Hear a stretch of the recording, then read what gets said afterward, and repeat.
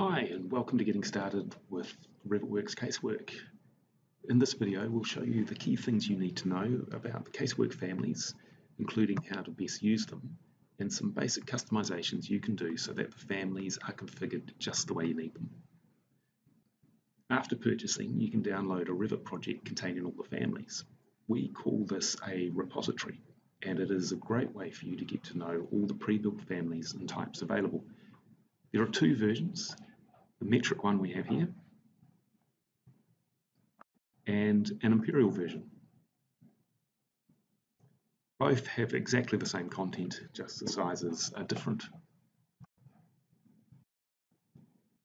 There are 10 casework unit families with over 115 different types, representing some of the most common unit formats that you could want to use. We also have 9 panel families that are swappable, 5 swappable handle families. There is a generic benchtop and a couple of low detail generic models that are great for doing quick preliminary designs. If you need something else, you just choose a family type that is closest to what you need and customize it up. We'll show you what you need to know to be able to create practically any type of joinery unit. So one of the first things you might like to do is configure all the families in the repository to suit your drafting standards. Let's have a look at one of these units and some of the parameters that are available to you. One of the first things we get asked to do is how do you change the swing direction for all the cupboard families. That's quite easy to do. We have to edit the family to do that, and we'll show you. Another thing that you can do is change some of the basic construction settings for the families.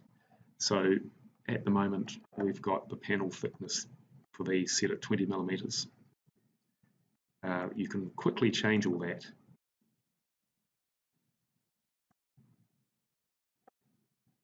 by editing the families. So if we grab one of these families, edit the type, and just have a look down at all of these parameters, you'll find they are consistently presented in all the families. But there are a few here that you can't change. They've been grayed out. We call these family-wide parameters. That means you have to edit them in the family. But when you do change them, the change will be replicated across all types. So to change that, we'll edit the family, go to family types, find that parameter, there it is there, carcass thickness, see how the value is specified in the formula column. We keep it there but change it to something else like a 15 millimeter panel. When we load that back in, that value will be replicated across all types. We can also change the swing direction here by looking for a nested family under casework called swing. Typical, editing that type and just unticking that box. That will reverse the swing direction. So we'll load that back into the repository so that we can see those changes.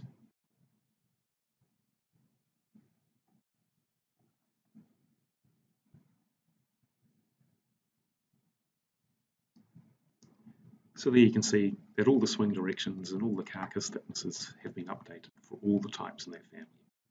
You'll have to repeat that process for each cupboard family.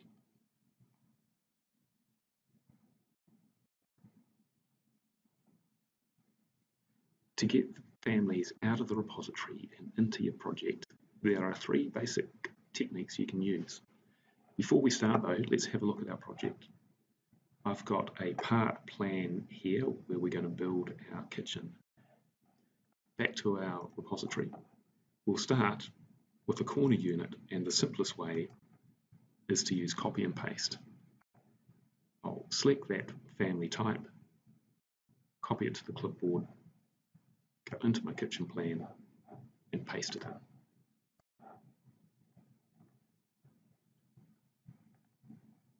You can pre-rotate using the spacebar and then just place it somewhere. Once it's placed, click and drag and you'll find that it will snap onto the walls quite nicely for you.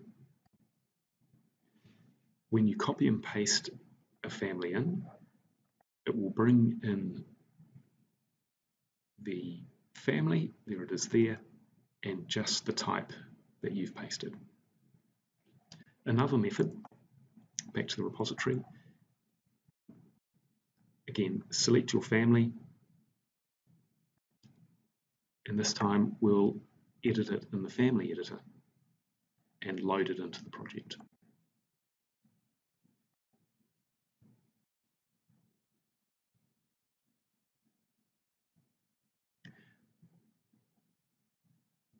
Now, when you load a family, it will load the family and all types, and it may not place the type that you've actually selected out of the repository.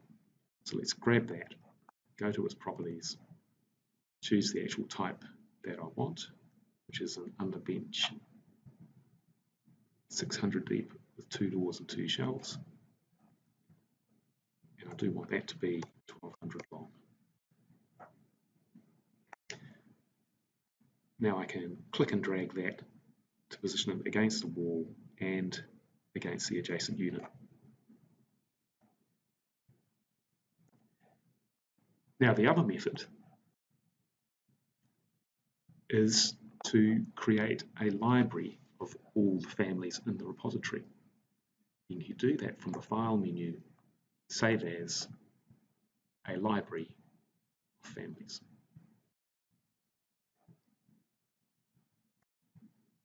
You'll be prompted to save that into a location. I've got my RevitWorks library here, Casework folder, and I've already extracted these out. And this is what you'll get, a folder full of RFA files, just like the normal libraries that you get with Revit. You will need to do this method when we're swapping panels and handles later.